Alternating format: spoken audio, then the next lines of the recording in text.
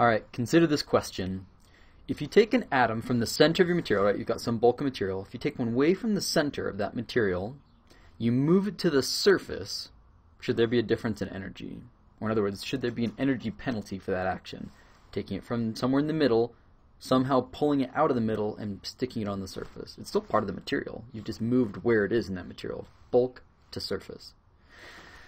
So there is an energy penalty. Now, why is there an energy penalty? Let's think about it in terms of entropy and enthalpy. We'll do enthalpy first, so bonding, right? So imagine if it's a simple, like a cubic arrangement, right? So you've got atoms at the intersections of all these points, right? Plus coming in and out of the page as I've drawn it here. So if you take this atom right there, how many atoms is it bonded to if it's in the bulk of the material? Well, it's clearly bonded to 1, 2, 3, 4 atoms around it that way, plus behind it and in front of it. So let's say that it has 6 bonds, that it's 6 coordinated, right? So it has 6 bonds. So if you pull that out of the center, you had to break those 6 bonds. Now when you move it and put it on the surface, how many bonds will you form? That depends on what the surface looks like and where it goes on the surface. For example, is it going to go right here on a totally empty flat plane? Then it's only going to make 1 bond below it, right? What if you put it, if there's an empty spot on that surface and it fills that empty spot? Well, then it's going to have 5 bonds, right? The 4 around it, 1 below, but nothing above, right? So that's making more bonds than just 1. What if you put it right here along an edge, right? In that corner spot. In that corner spot, it's going to bond to 1, 2, 3 different atoms, right? So we call that a kink edge, right? So there's all these different names for different things, right? And depending on where it sits on the surface, you're going to form more or less bonds. But in general, when you pull it out of the center, it had 6 bonds, and when you put it on the surface, let's say it has only 3, that means that you have an enthalpy penalty, right? You have to pay a penalty in terms of bonding changes, right? So if it's not enthalpy that's driving this to happen, then it must be entropy. So why is entropy driving this? Well, think about it. Even though it did cost enthalpy, when you put a vacancy in that structure somewhere in the middle, that increases the randomness, right? The randomness of your crystal has increased because instead of it all being easy to describe, there's an atom on every position, now you've got a vacancy, and that vacancy can maybe move around, and that is a degree of disorder, which you didn't have before, right? So this leads us to modifying our expression for the free energy of this system, right? The change in the Gibbs free energy is now going to be equal to the concentration of your vacancies multiplied by whatever the change in Gibbs free energy for forming a vacancy is. And then we're going to add to that another term, this whole big term over here, which is called the entropy of mixing, right? Entropy of mixing. So what's going on in this expression? You've got NV, we know that's the number of vacancies, right? You've got NA, your number of atoms total, right? Right, so you have these two expressions, and when you take those together, that gives you your entropy of mixing, right? So that actually, I'm going to spare you the algebra, but is how we get to this expression for NV equals N times exponential of negative QV over KVT, right?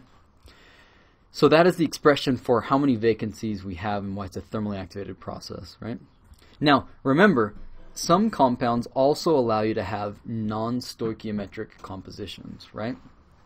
Non-stoichiometric defects can also be permitted. A great example of this is iron oxide. So in all these cases, you have to have charge neutrality maintained. So however much positive charge, you have to have just as much negative charge, or it won't be charge neutral, right? However, if you've got cations that can take multiple oxidation states, we've seen this in previous homework problems, that you can end up with non-stoichiometric compounds. A good example is iron oxide, Wüstite, named after Fritz Wüst, founder of the Max Planck Institute in Germany, right? For iron research anyways. Now in that compound, iron can be both iron 2+ and it can be iron 3+, right? So what sort of defect should this allow? Well, think about it. Normally, you would expect iron oxide to be FeO, okay? But in that case, this must be all 2+ and this must be 2-. Well, we know oxygen's going to be 2-. But what if the iron can be both 1+ and 2+? What is that going to create? Well, it's going to lead us to this scenario where you can actually end up with Fe 1 - XO, right? You can end up with less iron because you can have both 1 plus and 2 plus. So this leads us to have vacancies on the iron site, right? So in this structure where all the irons are, you're going to end up with some vacancies because some of your iron can be 1 plus charged instead of 2 plus charged, right? Because of that, we say that this is no longer stoichiometric, it becomes non-stoichiometric, okay? Now here's an interesting question. How should vacancies correlate to thermal expansion? All right, let's take and draw this. We've seen thermal expansion before, right? So if we plot delta L over L, so this is the change in length over whatever its initial length was. Actually, let's just put percent change for a minute. All right, that's our percent change, and down here is going to be temperature, right? What do we know about this? Well, as you warm this material, you have the following. We know that delta L over L is going to increase for most materials. Delta L over L, right? That is thermal expansion. Literally, if you have some material, right, the plastic in this box, when I heat it up, it's going to expand a little bit, right? And that's going to be delta L over L. Now, how much of that expansion comes from the lattice parameter, right? Or in other words, if we plotted the lattice parameter change, it would look something like this. This is delta A over A. So the overall component is going to increase. Let's assume that it's a material that expands under heating. Then part of that expansion is from the lattice parameter literally getting bigger. The unit cell increases when you heat it up, but not all of it. Some of it is due to vacancy formation, right? Again, let's assume we had this big crystal, but we pull an atom out of the center, we put it on the surface, creating a vacancy in the center. That technically made the crystal a little bit bigger right here on the surface. So if you get enough of those, believe it or not, you can actually get a non-zero contribution to the overall expansion of your device. Can be atoms coming out of the center and moving to the surface because of entropy, right? So this difference between these two, the difference between those two lines at any given point, well, that is equal to NV over N divided by 3, right? So your vacancy concentration divided by your total number of sites divided by 3 can account for that difference between those two lines, right? The math behind that kind of goes as follows. At low temperatures, we know that it's a thermally activated process, right? We know that NV divided by N is equal to the exponential of the activation energy, negative activation energy for vacancy formation, over whatever your thermal energy is, kBT.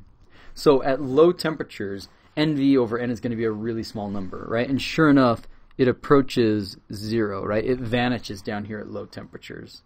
But at high temperatures, with vacancies, you've got your total number of atoms, like the size of your component is going to be the total number of atoms plus the number of vacancies you formed, because every one of those vacancies put an atom on the surface, so it got larger.